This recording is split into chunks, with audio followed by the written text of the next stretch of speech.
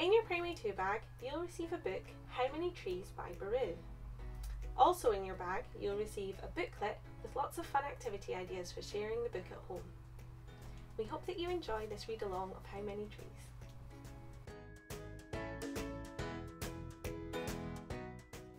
This is a reading of How Many Trees, written and illustrated by Barroux and published by Egmont.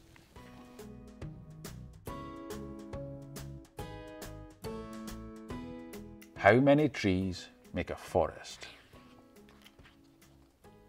I know. 1,500 trees. I know because I am the king of the forest. You know nothing. I know how many trees make a forest. 500 trees. My favourite tree is an oak tree. No, maybe an olive tree? I like lemon trees too. I am the king, so I decide which tree is best. No, you don't.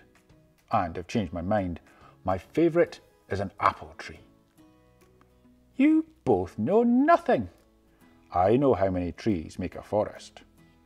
Me, I know. 85 trees. That's enough to play hide and seek in the shadows.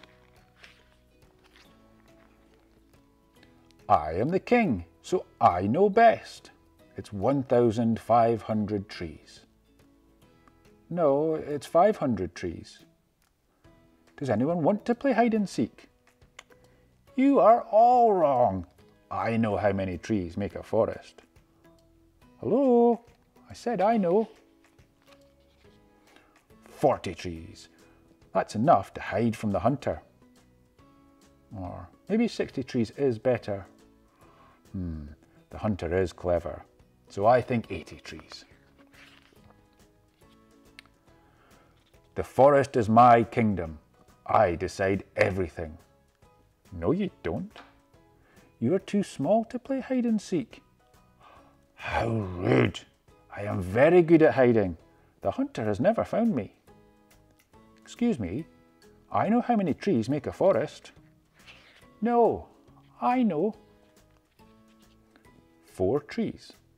1 for spring, 1 for summer, 1 for autumn, 1 for winter. No, you are all wrong. Listen to me. The answer is 1 tree makes a forest, because even the biggest forest starts with a seed from 1 tree. Wow, amazing. I didn't know that. Seeds are my favourite things. Ant, you are clever enough to be king for 1 day. I love this trees and seeds story. Me too, but what came first, the seed or the tree?